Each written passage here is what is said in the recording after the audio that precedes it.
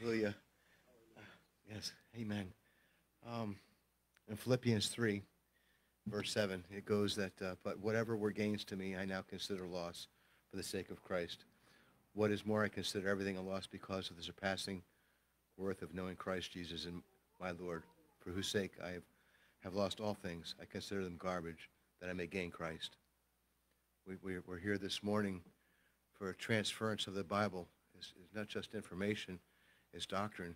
It goes from one generation to another. How is it passed? By hearing, but also by experiencing. To experiencing the truth of God, the love of God, to know who you are in Christ, the relationship that we have through the Word of God.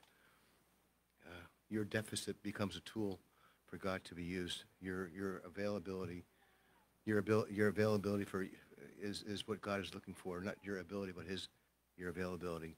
He's chosen the weak things in this world, the despised things in this world, to conform into his image. The weaker we are, the more he can use us, I think. The less I am, the more Christ can be in us. Pastor was speaking last weeks about remembering, calling to mind what the words of Christ are. He wants us to recall, to call to remember. How can we be conformed unless we do not remember? Remember Christ's words. Remember the life, the love, the transforming power of Jesus Christ in our lives, to stir our hearts, as Pastor says, is mixing with faith, to grow in love and in humility, to serve one another. Our pastor's jobs are to stir us up, to remember God's word of doctrine, to teach us, not to be tossed to and fro, to be reminded often, to remember the truth of God's word, to draw near, to come to him in prayer, through intercession, by interceding for others, that we also can be in his presence. It's a call to remembrance. These things that it says that in 2 Peter 2, 1 through 9. But he that lacketh these things is blind and cannot see afar off. And it's hard enough to see in this world.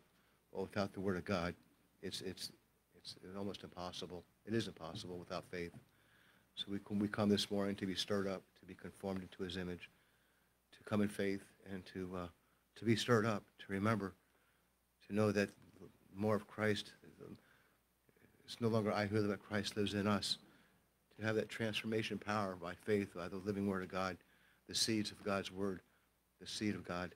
It's all about the word of God, and the seed is the word, and it comes into our hearts, and it's able to produce after its kind by faith and by believing and through prayer and by spoken and by remembering and recall, and to have it in our hearts. I was listening to a message. It spoke to me because sometimes I've been thinking I'm in ministry for a long time, 30, 40 years, and am I still on the milk of am I still on the milk of God's word? Am I growing? And am I learning? I think so, but I don't know. I don't want to know myself. I want to be able to hear the message. We want to be able to hear the message, to carry this word out to others, and to go into deeper waters.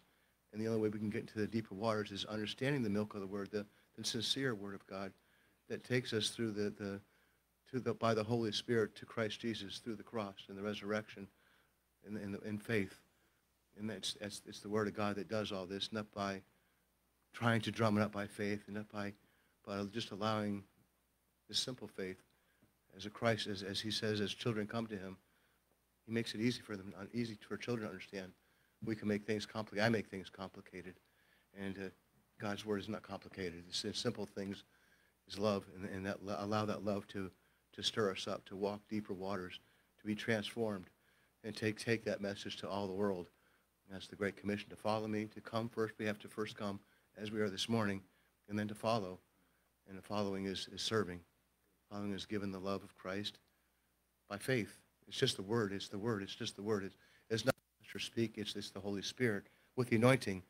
It has to be anointed. Anybody can speak the word of God, but without the anointing, without the faith, it's not going to be powerful. It's not going to be productive. It won't produce fruit, perhaps. No one knows the word after it is spoken. Only God can really. We have discernment, but we want to come by faith and knowing that our pastor has a message for us all, and we all come expecting, and Christ always delivers a message, and he reveals a word special for us this morning. Each time we're in his word, there's a revelation, something new, something fresh. I may have heard it 10 times, but it's new again, it's fresh again, it's powerful, and it conforms us, and it's deep, and it's holy. So that's why this church, that's why the word of God will never pass away, never fade away. So we're just so thankful that this morning, Father God, that you can stir our hearts again, Lord. Lord, do a mighty work in our lives, Father God, through the power of your word, the power of the resurrection and the cross, Lord, the cross and the resurrection, Lord, through love. Yes, Lord. Thank you for each person here, and thank you for prayers, and thank you for our pastors that spend time in messages to give the sheep, us, Father God, your children, to walk in this world and to see clearly, to remember and recall the fullness of Christ, God. It's so beautiful that you're doing amazing work in our lives through faith and by your word, coming to you as children, Lord. So we thank you for all these things and everyone here and those who are in our hearts and our prayers and those who are not feeling well, Lord, and all of the different situations that are going on in the world, who are hurting and who are lost and who are handicapped, just the different calamities and that seem to entangle us, Lord. But you bring us comfort and peace. You never give us more than we can't handle. So we are so thankful for your love and your grace and your holy words, Lord. Thank you for this morning's message that you have for us. And we believe this in faith in Christ Jesus. Amen. Hallelujah. Praise God. God bless you. Praise God. Amen. Yes, sir.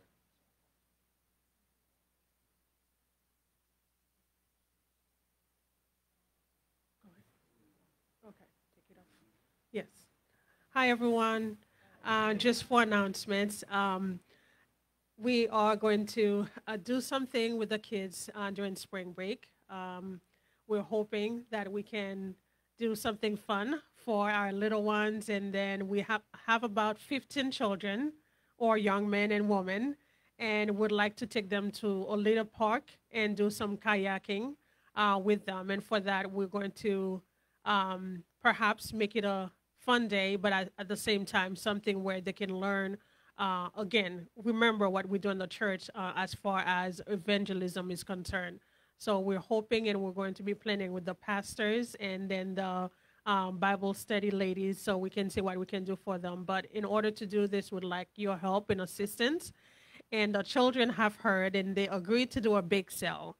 So starting Sunday, next Sunday that is going to be coming up, we're going to be doing a big sale for the children. So bring singles, little cash in order to support them. So as much as they can raise, or in 20s.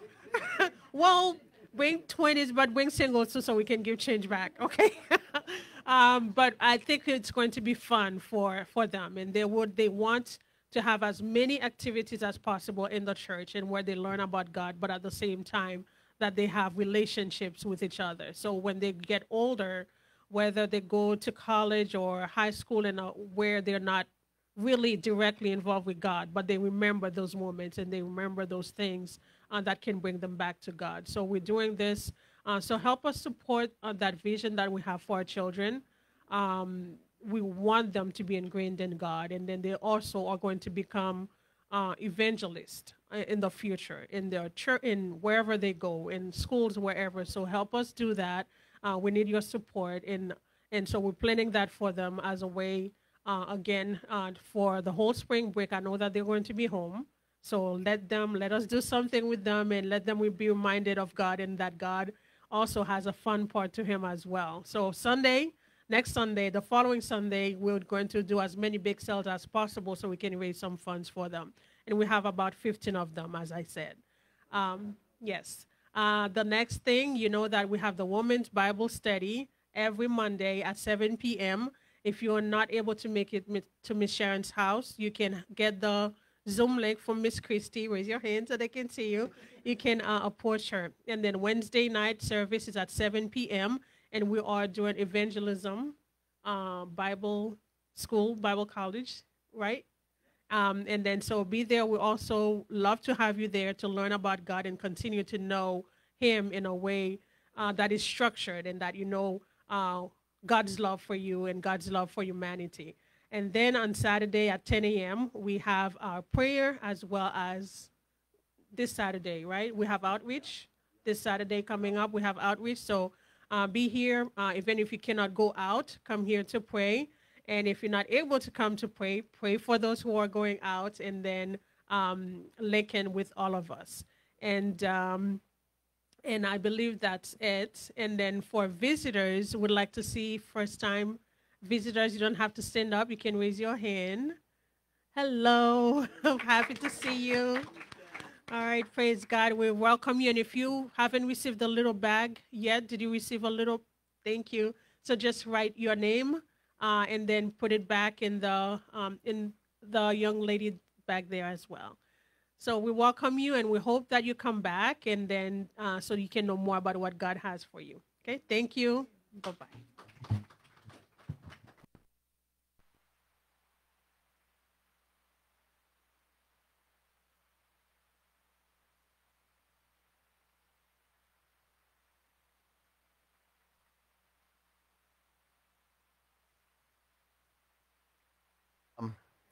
Can we pass out the elements for communion, please?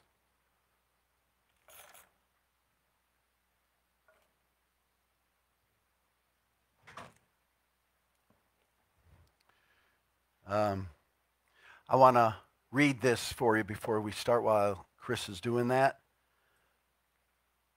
This is, thank you. This is from Myra to me. And as you know, we've been praying for Marlena. And, you know, God hears your prayers. God hears your prayers. Listen to this. It says, "Good morning, honey." She called me honey. But then later on, she said, "I didn't mean to call you honey, Pastor. That was intended for Mirtha." So she had to write that to me too. Okay, anyway, I was feeling good for a while. No, Marlena went to the doctor this morning. Her blood levels are back to normal. She has had to be on antibiotics pills for 3 to 6 months. The doctor asked her how much paperwork did she do to get those pills at no cost. He said that pill is very hard to get, and he has patients that have been on IVs for over 6 months, and when they got approved, they still had to pay $5,000 a month. No charge, $5,000 a month. And then Myra says, and then I just went to Marlene and said, "Jesus loves you." And that's amazing. It just encouraged me. That's such a, God hears prayers. God hears our prayers. Yeah, praise God. So very, very encouraging. All right, so communion, before we do our message. In 1 Corinthians chapter 11, Paul is dealing with the church that is very arrogant and very proud in the way God has blessed them. And so he deals with them, and he deals with them even through communion, by the way. And 2 times he came to them and told them, he says, "Listen, you are a church that thinks they deserve a lot of praise." And he says, "I praise you not." Twice, 2 different times. It's like he was saying in this, he says, so in communion, which is a symbol, he said, that should be used as a time to worship and praise God. But you're putting it all on yourselves. So don't come to me and look for praise, because what you're doing, he said, very, very, very bold. He says, what you're doing, you are causing division amongst each other. You're boasting that you have something more than somebody else. And that's a teaching of what is called Gnosticism. And Gnosticism is still relevant today, by the way. And it's very subtle, and nobody speaks of it. But what it does is it promotes one person's spirituality above another. Like, I'm greater than you because I'm the pastor. I'm greater than you because, and he goes, it's nothing but division, and I'm not going to praise you. And you are really partaking of the Lord's Supper unworthily. Just to think you can come up, communion is for us to reflect our lives that, we have been called out of sin, and we have been sanctified, a setting apart by God. God has set you apart, has taken you out of sin and placed you into the light of his marvelous Son. This is the remembrance. Steve was talking about remembrance, and we're going to still be on that today too, by the way. But do we remember what Christ did for us when we were sinners? So communion takes us out and brings us into a worship and glorifying God for what he's done in my life. Not a boasting, not a bragging, none of that. It's humility. So in 1 Corinthians 11:23, it says, he says, the Lord Jesus, in the B part, the same night in which he was betrayed, he took the bread, and when he gave thanks, he said, take it, eat this, is my body, which will be broken for you. And then there it is, that again, he says, this is done in remembrance of me. To remember what Christ did. That's amazing. So partake of the body.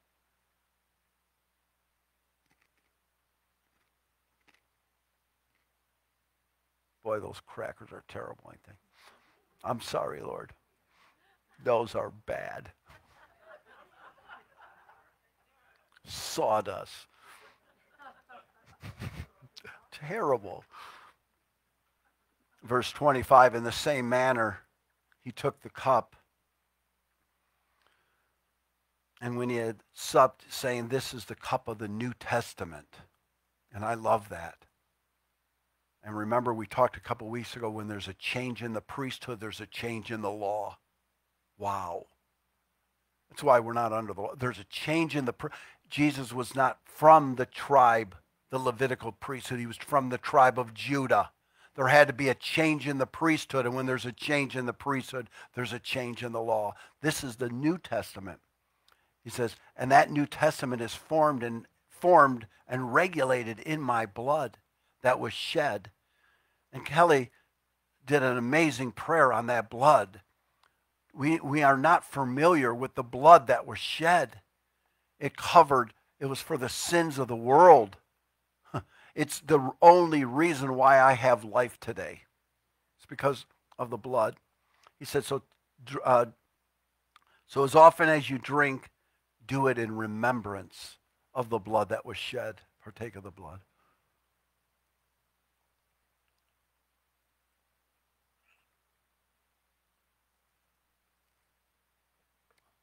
All right, so give him praise. That's communion. That's communion. Nobody's going to be praised. Wow. All right. You guys ready today? What did we teach about last week? Just raise your hand if you know. What did I preach last week? Raise your hand. Anybody to remember. And we didn't. Yeah. Steve talked about it too, yeah. But it's good. Memory. Satan wants you to remember too. He brings a lot of things to your remembrance. Your past. Yeah. 2 Peter we're in. And we're doing a line upon line. If you didn't listen to last week, listen, because it'll give you, you'll be like right in the middle of this. And Heavenly Father, again, we just thank you for the body of Christ, for communion, the communion of the saints. Communion in its name means unity. And Paul's saying, listen, there's division among you. Let nothing be between us. Nothing but Christ. Okay, so we'll pick it up in verse 3. That's what we covered last time. I'm just going to read this. I'm not going to go over it. We'll go right into 4. It says, knowing this first, that there shall come in the last days scoffers, walking after their own lust. That's where we ended last week. And we're seeing that in the world today. Many people coming around and walking after their own lusts. I want to think, as we get into this, I want to, again, for us to think about that word, remembrance. Because if we can't remember his promises, we are defeated before we even started. There is no victory for a Christian who cannot live in the promises of God. I can't live in my own ability. I can't live in my own strengths. But I can live in the promises. The promises is what gets me over the temptations and the trials of life that every believer goes through, because it produces patience. You know, God wants to produce patience in your life. How's that going? Yeah. Yeah, it's a great topic to think about. Before we get going, turn to Lamentations.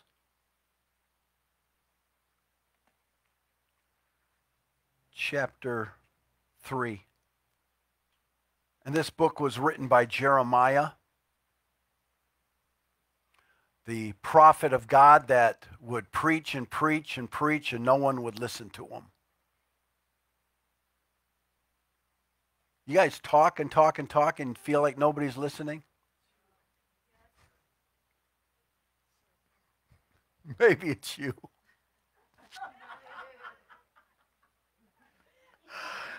Wow. Yeah, it's incredible. But that was Jeremiah. And Jeremiah was falsely accused and put into captivity. And, you know, when things like that happen in your life, when all these things come upon your life, you start to get bitter. I'm bitter at people. I'm bitter at the surroundings. I'm bitter with my job. I'm bitter with my husband. I'm bitter with everything. Everything in life makes me bitter because trouble is being poured upon trouble. And this is what was happening to Jeremiah. In verse 19, look at this. And remember, we're talking about remembering.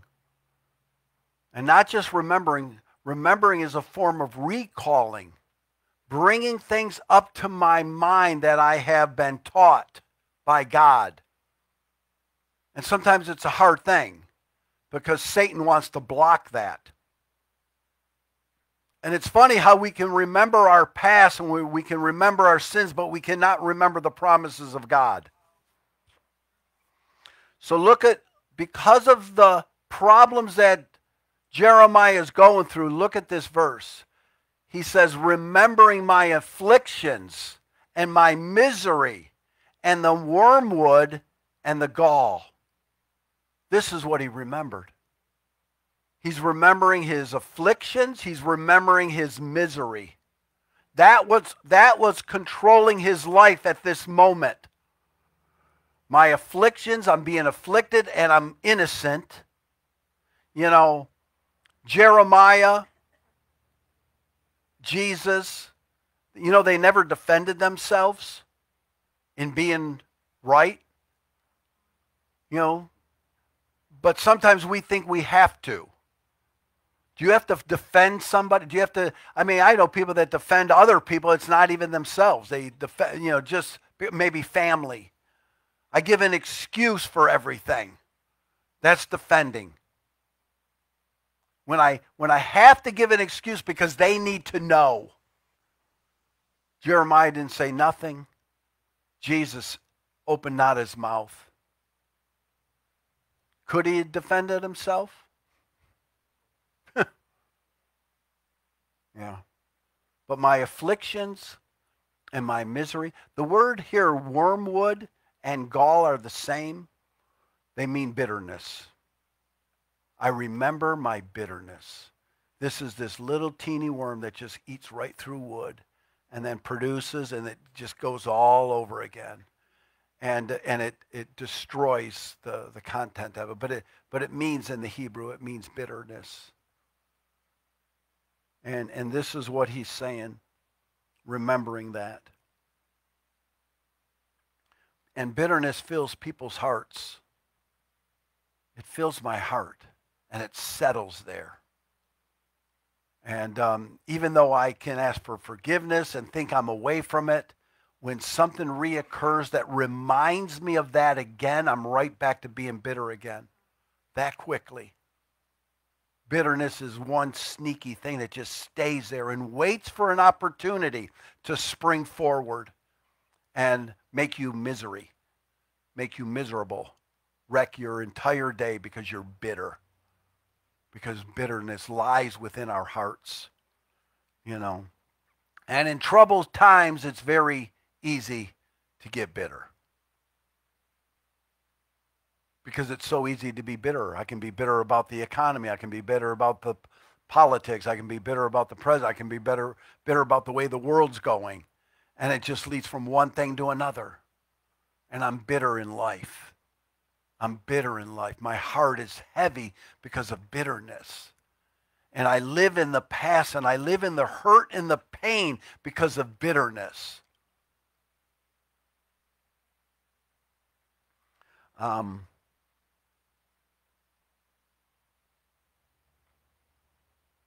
Verse 20. It says, look at this. My soul has still in remembrance and is humbled in me. So my soul is remembering these things very easily. The parts of my soul, because bitterness and feelings are tied with our emotions. It's an emotional response to something that has happened. And it's causing a lot of other problems. It's afflicting me.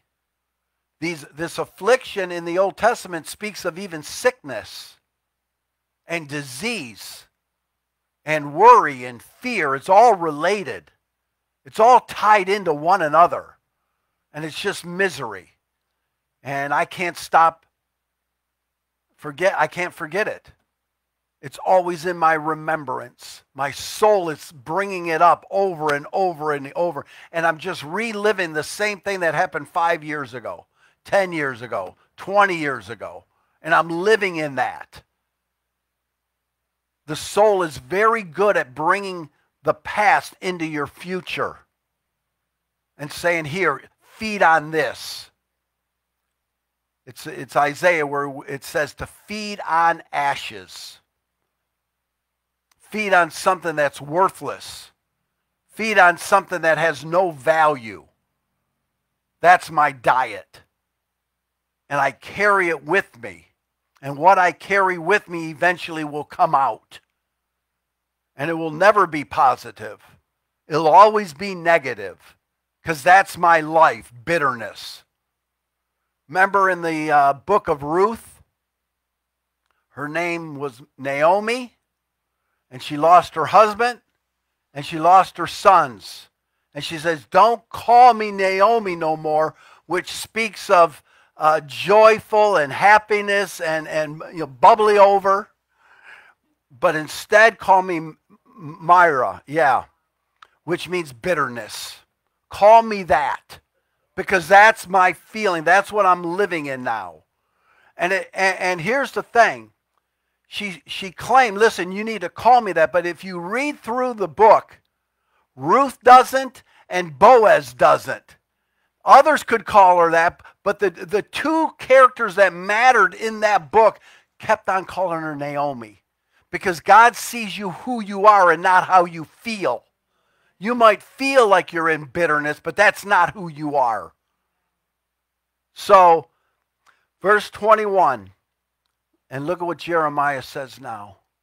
He says, this I recall to my mind, therefore I have hope. Now he's going to recall, and recalling is a type of remembrance. And what is he going to now that's going to recall that's going to give him hope? Because this is what this is talking about. Something, the Holy Spirit brings things to our remembrance. The Holy Spirit brings things to our, and I'm going to start to recall things that I've heard that God has said about me.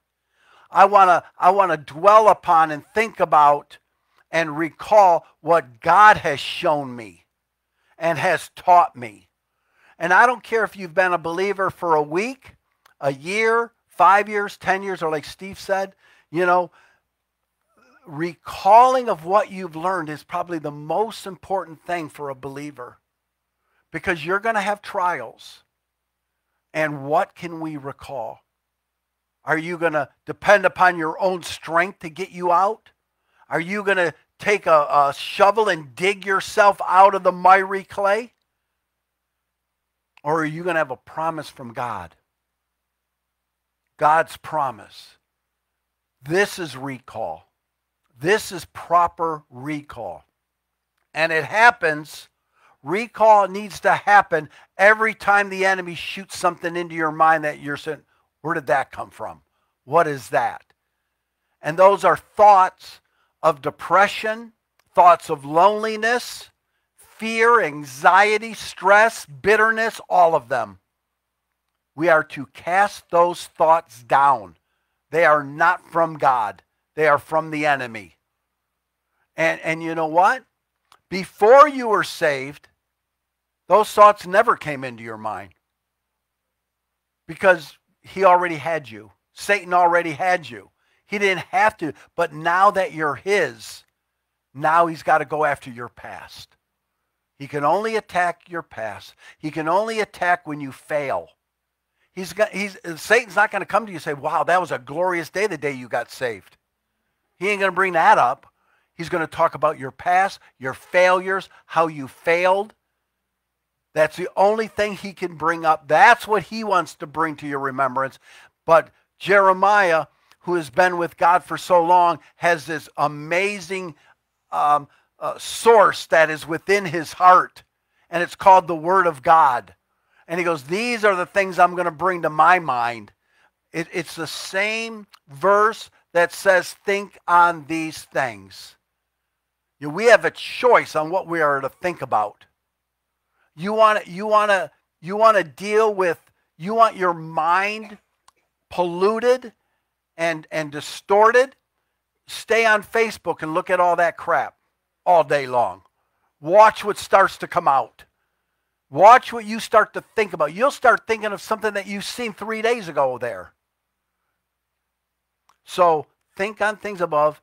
This I recall, and when I recall God's word, it automatically gives me hope. Hope is something everybody searches for. But you know what? It's not a make-believe hope. You know, it's nothing like this is more a reality than the chair you're sitting on now.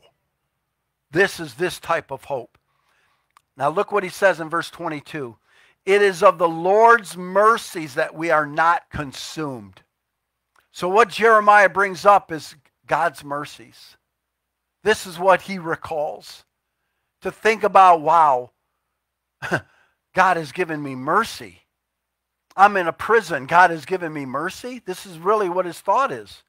But if it isn't for his mercies, I'm already judged. I'm already consumed because I'm guilty. I deserve judgment. But no, he says, God has instead given me mercy. Instead of judgment, mercy triumphs over judgment. It's a beautiful thing. And because his compassions fail not. So it's because of the Lord's mercies that I'm not consumed, because his compassions don't fail. God is compassionate with us. This is what I'm recalling. God's got great love for me. This is what I'm recalling. And that compassion turns to mercy. Because God has extended mercy and compassion towards me instead of judgment and death. He's given me mercy and compassion. And it says that those compassions fail not. And in the Hebrew, this fail not means it's not even prohibited. It's not even prohibited for God not to have compassion. There's no such thing as no compassion for God. Even his judgment is righteous. His judgment is righteous. He has a righteous judgment for those that will reject him. It's still a righteous judgment. He's done all he can to save them and to give them and extend mercy into their life. And then 23, that those same mercies that I am bringing to my recall, and it's the same mercies that are giving me hope. And they give me hope when? Every morning. Every morning, his mercy is new. I can have a new hope every morning.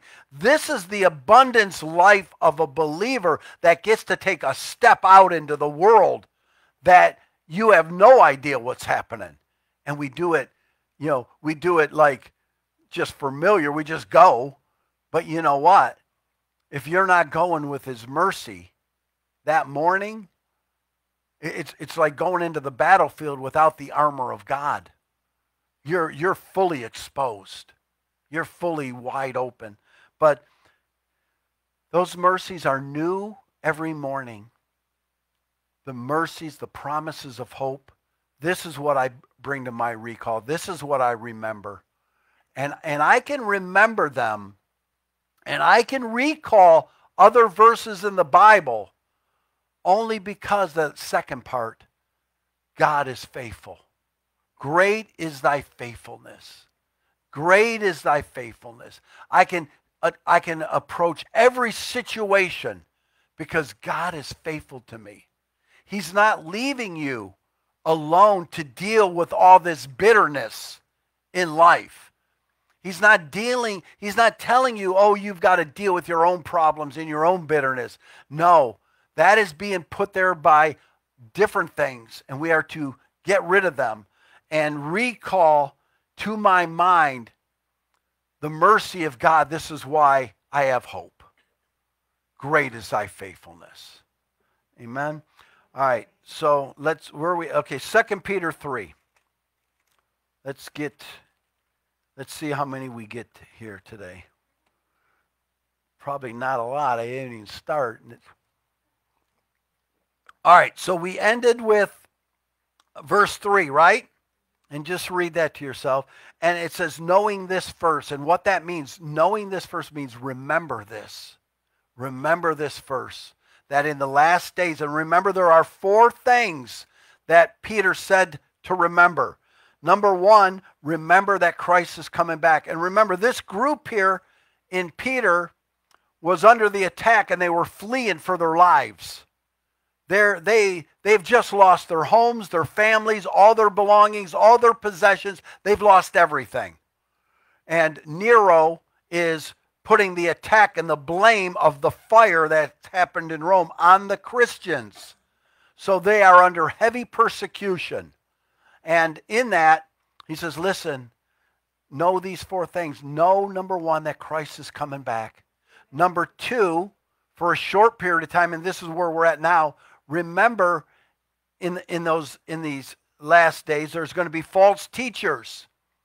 And those false teachers, you can tell them who they are because they're going to deny that he's coming back.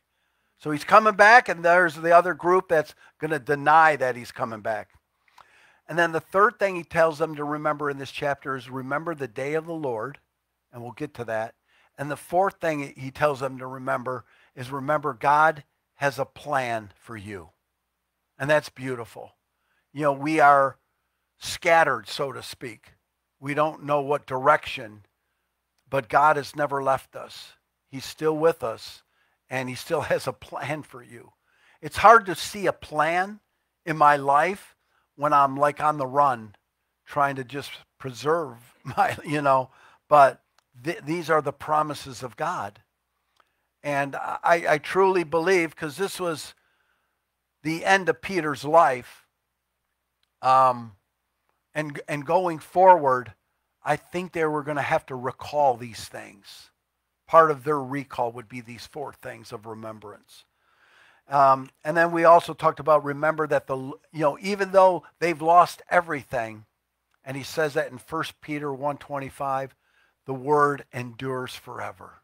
The word endures forever. The word, I mean, just amazing. Just to keep saying that is just amazing. Okay, so verse 4. So now these are the scoffers in the last day, those that mock, those that deny his coming, this is even part of the group, in the same settings that would follow Paul. After he would preach about grace, they would come right after him and preach about legalism. That was their job. Right after Paul, let's bring in another message. Let's bring in a message of death, So Paul had to deal with them. They were the same types of group, mockers, and those that were scornful, scoffers. Got it. Okay, now here's what they say, verse 4. And saying, where is the promise of his coming? Where's the promise? We're talking about now how to live by the promises of God. Where are the promises? Where are they? Where are the promises of his coming? And then they said, and since the fathers fell asleep, which means all their parents, and all things continue as they were like from the beginning. This has been from the beginning. They keep saying the same thing over, but where are they? Where are the promises of God? Where are his promises? And, do you have promises? This is the teaching. Do we know the promises of God for my life? Has God given you a word? Has he given you a verse? Has he made a promise to you? And there's over 6,000 of them in this book. We don't need many. We don't need many. Last week at the wrap, some people went around quoting their favorite promise, and that was wonderful. That's a wonderful thing to do. But in this position, where are your promises? Let's look at.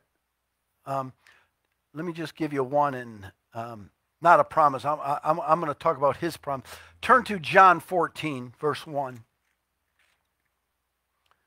Gospel of John 14, verse 1.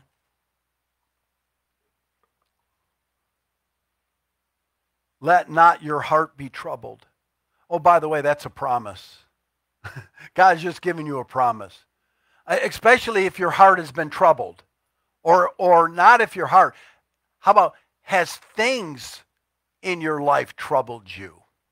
How's that? Because they will lead to your heart. They will settle in your heart. If you are allowing a lot of things around you to trouble you, it's just a matter of time where your heart's going to be very troubled. You're going to be living in the trouble.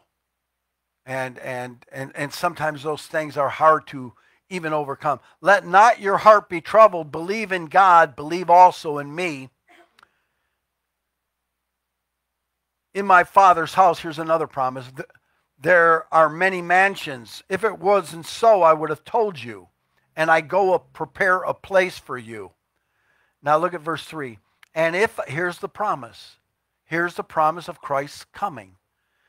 And if I go and prepare a place for you, I will come again. So beautiful. I'll come again. There's your promise. Christ has promised to come back for his people. He'll come back for his people. And I'm going to receive you unto myself. And that's where, wherever I am, you will be also. And that's incredible. So there is a promise for you. It's the promise of his coming. And back in 2 Peter, in that verse, he says, everything has been the same since the beginning of time, basically. Since the beginning of creation, nothing has changed. And, you think about a statement like that. And God said, I sent the prophets to you. I sent my son to you. I sent my only son. And you rejected him and you mocked him. And you scoffed at him and you crucified him. So I've done everything. But that's part of the promise. All in the Old Testament of the promises of the coming of the Messiah. And you're saying everything's been the same? How dull is your life? How motivated are you to face tomorrow? Because we miss these small promises in our lives. And we become very familiar with the things of God. And familiarity will destroy us. Even Jacob, right before he's wrestling with God, he's sitting there, and he said, he says, God was in this place, and I didn't even know it. He's familiar. We can be very familiar with God. We can be very familiar with one another. Yeah. It's very dangerous. It's a very dangerous game to be familiar.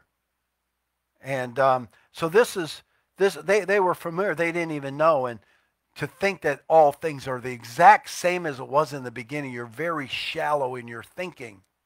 Your mind's not opening. Search the scripture because they speak of me, Christ said. Go ahead and search. Find it. Find Christ in the Bible and let him speak to you and let him give you a promise. Let him deal with you personally because he will. So, verse 5. You guys with me today? Okay. Verse 5. Look at this. So he changes things now. Goes in a little different direction. For this they willingly are ignorant. Boy, what a statement, huh? By the way, you're very willingly ignorant, which means you search to be stupid. No, I mean dumb or whatever. I mean, you look for things to embarrass yourself by. What are you? Yeah. But willingly, I'm wide open being an idiot or whatever, you're willingly are ignorant of that by the word of God. Look at this. That by the word of God the heavens were of old, and the earth standing out of water and in water. 6, whereby the world that then was, being overflowed with the water, perished. Verse 7, by the heavens and the earth, which are now, by the same word, are kept in store, reserved unto fire against the day of judgment and the perdition of ungodly men. All right, so let's hit this because there's a lot here. So in verse 5 and 6, so he's talking about a couple of different things. And how you want to separate these verses is this. He talks about the world that was and the world that is. So that's your separation. There was once a world that was. And that world that was overflowed by water to the extent where everybody perished. Or not, I don't think it says everybody. I think everything perished. Everything perished.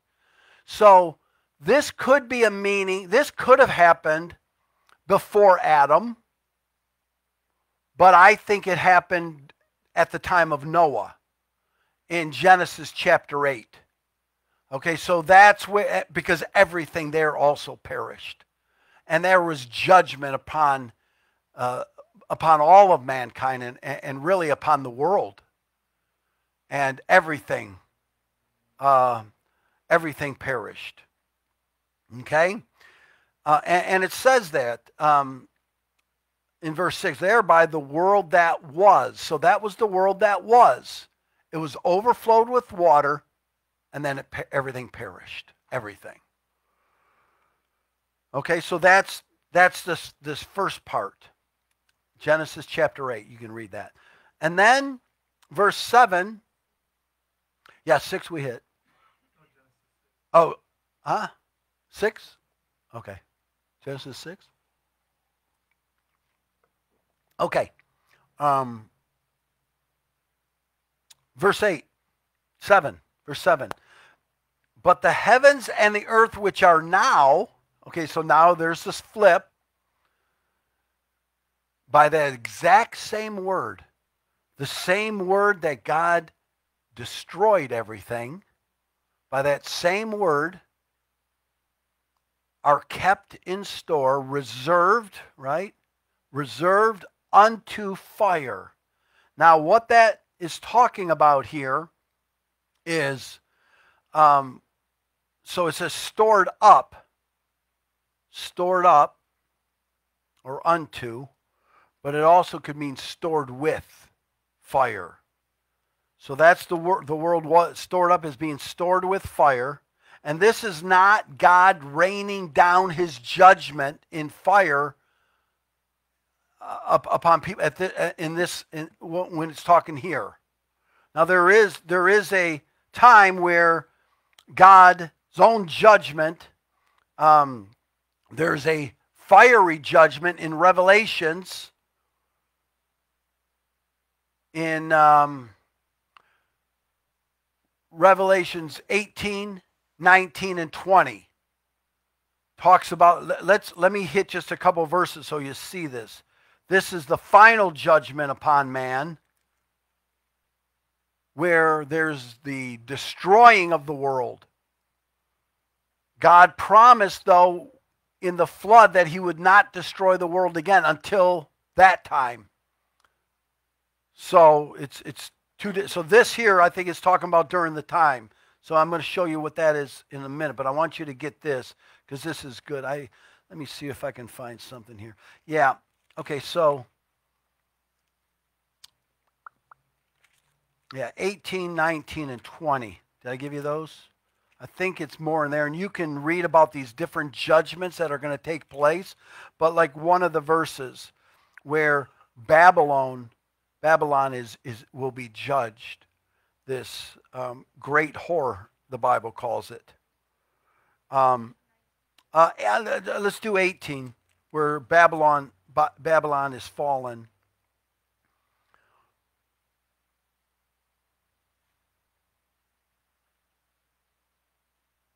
Yeah. This is a very good, I'm not going to go in now because of time, but read all this, read it slow because it's amazing. It's amazing teachings. But look in verse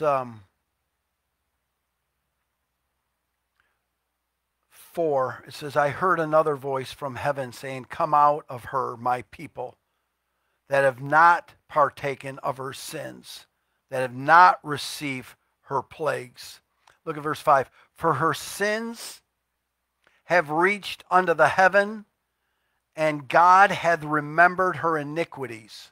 This is the only time in the Bible where it says God remembers iniquities. I mean, he forgets ours. He removes ours as from to a believer. He doesn't remember our sins because they've been all placed upon Christ. But here he's remembering the sins and the iniquities of Babylon. And then it says, reward her even as she rewarded you, the double unto her double according to her works. So the word double here in the Greek, it just means the fullness. So they're going to be the fullness, they will be judged fully. Yeah, right. It's the fullness of that judgment upon them. The day of judgment for their sins. Remember, believers are not judged according to their sins. Believers are judged according to belief. Do you believe in Christ or you do not? Because our sins have been paid for, past, present, future, upon the cross of Christ. There is no wrath for the sin of the believer, but there will be a wrath for the unsaved and those who reject Christ, who do not believe in him. And we can talk about that in the wrap if you need to see verses. John 16. So, okay, so double, which is a fullness of judgment, will be poured upon this evil. But that's not what this is speaking about in Peter here. This is speaking of what I'm thinking and what I'm seeing in the study part of this. So,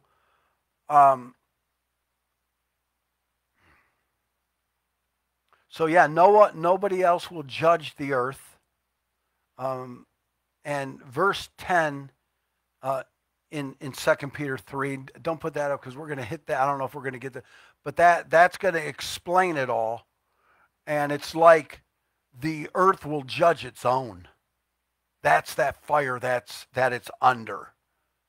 And this is the time of the day of the Lord, which is, so we believe that the church will be raptured out in Revelations 2 and 3. And the reason why we believe that is because after chapter 3 in Revelations, there's no more talking of the church until the end. But it's all talking about the wrath of God. And then also 1 Thessalonians 5, pretty clear verse. This is in verse 19. Remember, in chapter 4, the dead in Christ shall rise first. Those who remain, those who are alive and remain will be caught up. That word caught up is harpazo. We're going to meet him in the clouds. That word harpazo is rapture. The rapture of the church. So I think that takes place. And then you've got the 7 years of the Great Tribulation. Don't mix that up when you see in the Bible where it talks about tribulation. Because when it's the Great Tribulation, it tells you. And everything will be poured on upon judgment upon the earth. And still during that time, many will be saved. Because God has a plan for his chosen people, Israel. And you'll have 12,000 from each tribe, 144,000 will become amazing evangelists in the world.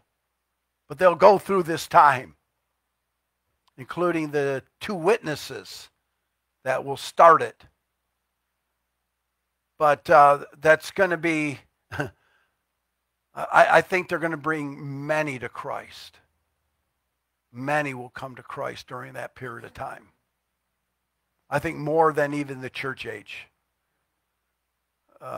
Just in that 3.5 or 7 year period, more will come to Christ. But then it also says in verse 9, look at this. For God, now this is after what I just read you, caught up, the harpazo. 5:9, 1 Thessalonians 5:9, for God has not appointed us to wrath. Pretty clear. But to obtain salvation by his Lord Jesus Christ. That's why there is no wrath for the believer. The wrath for the believer was all put upon Christ. He took the wrath for you, that you don't need to go through this.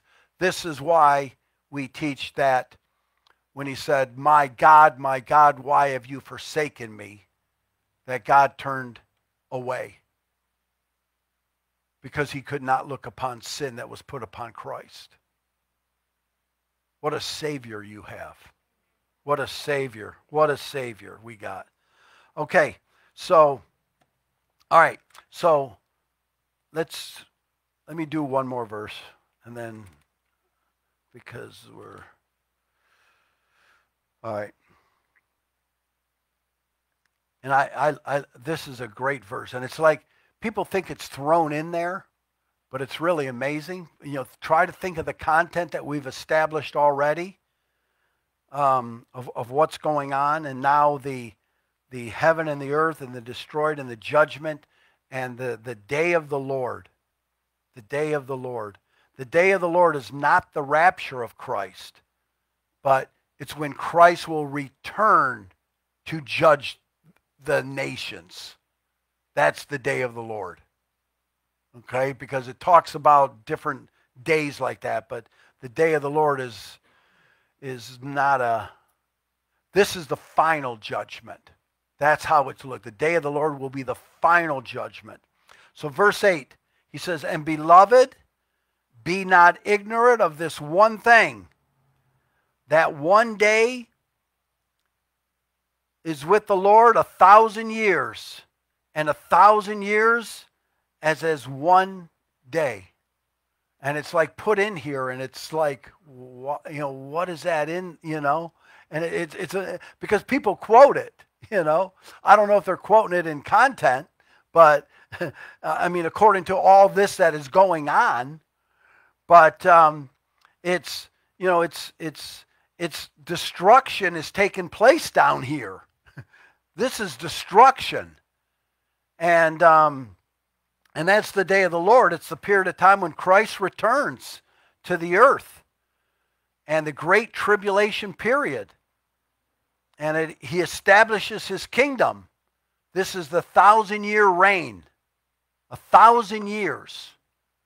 So if you think about it, there's no destroying of the earth like we just read a little bit at this time. Because there's still 1,007 years more to go, according to the Bible.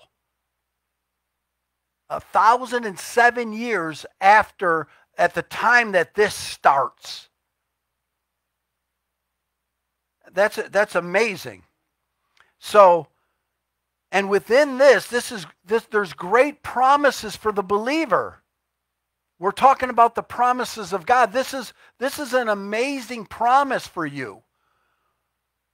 The door, the window will be closed on grace very shortly. We call that the 6th dispensation period. There are 7 dispensations in the Bible. We're in the 6th. I think we're at the far end of the 6th.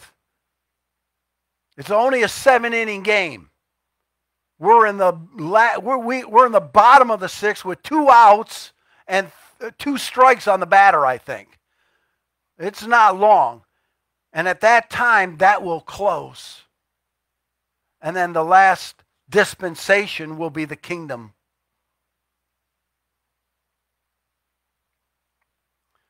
So there's great promises. And one thing I learned about that is reading this verse, one day with the Lord is as 1,000 years. 1,000 years is as one day. And to me, that means God is just so long-suffering that none should perish. None should perish. And he has a plan still with Israel. And a lot of Christians today don't believe that.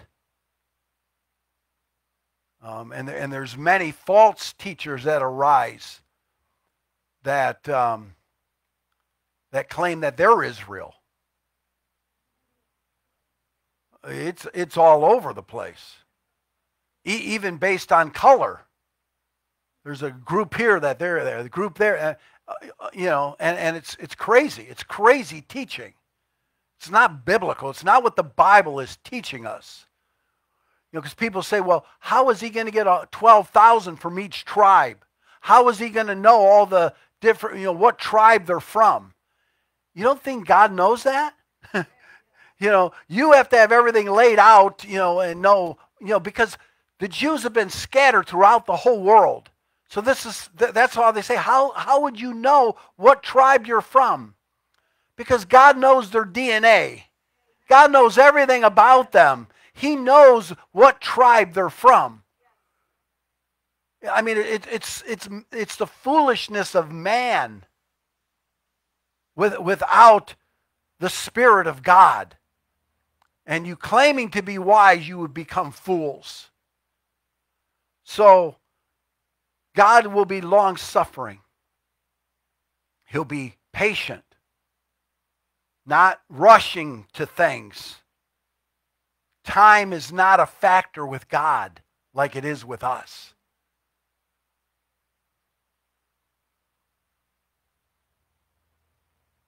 By the way, Myrta, in about 14 hours, you got to get up to go to work.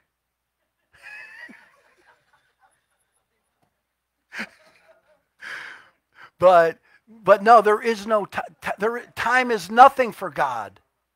He's waiting to be patient. He's long-suffering. You know, he was so patient with you.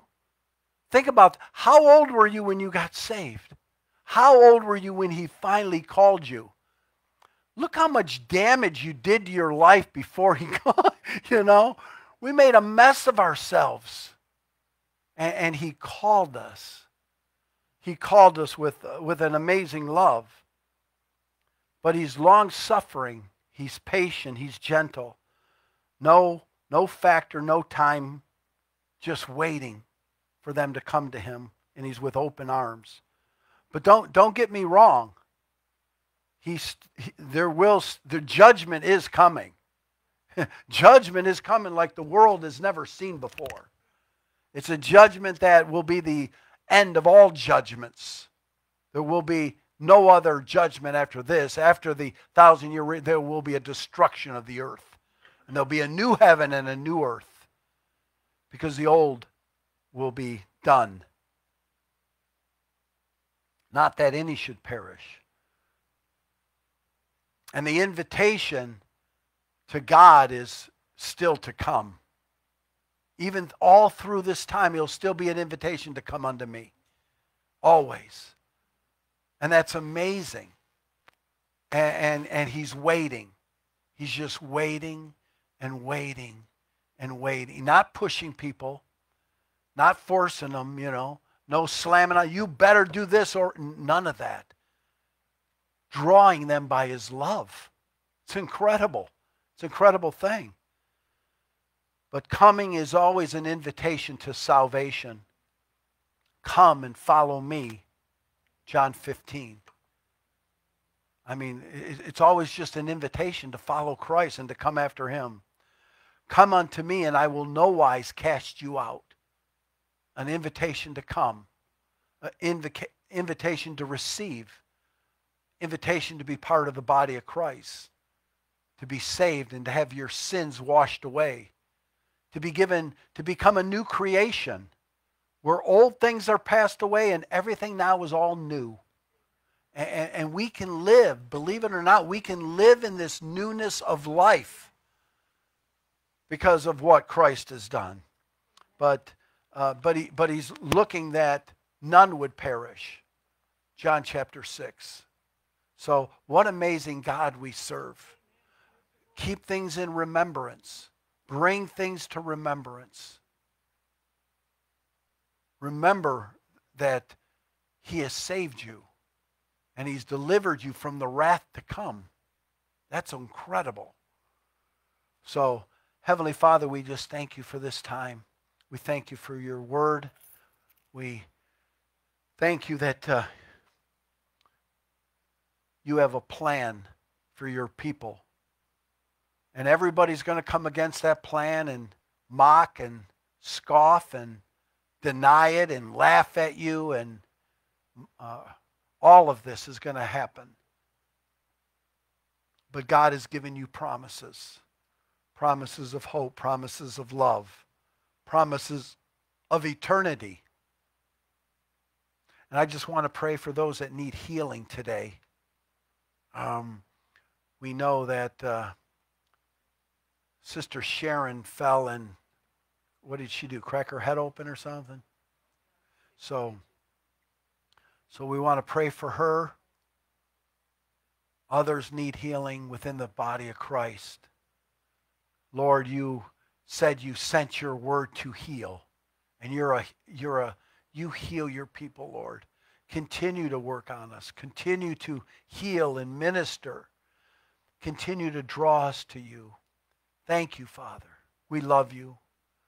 We thank you, God.